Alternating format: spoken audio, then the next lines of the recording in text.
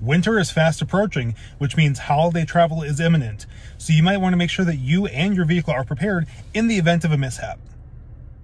Something like being stuck in the snow or being stranded in the middle of nowhere. In the hopefully unlikely event that something like that does happen to you, it is advisable to have a winter emergency car kit prepared. This emergency car kit should be stored in your back seat or in your cargo area in the event that your trunk is not accessible for any reason. Your kit should be kept together and should look a little something like this. As you may have noticed in that photo, the items in that kit are easily accessible and will prove quite essential.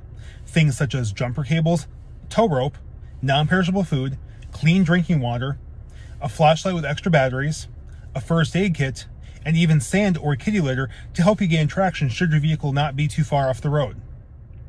In addition to the aforementioned items, and the more obvious things like a cell phone and a cell phone charger, it may not be a bad idea to invest in some other things, such as a mobile battery pack to charge your mobile devices, and even a AAA membership.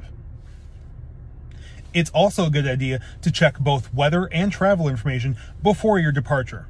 You can actually access this at 511wi.gov. And remember, stay safe, everybody.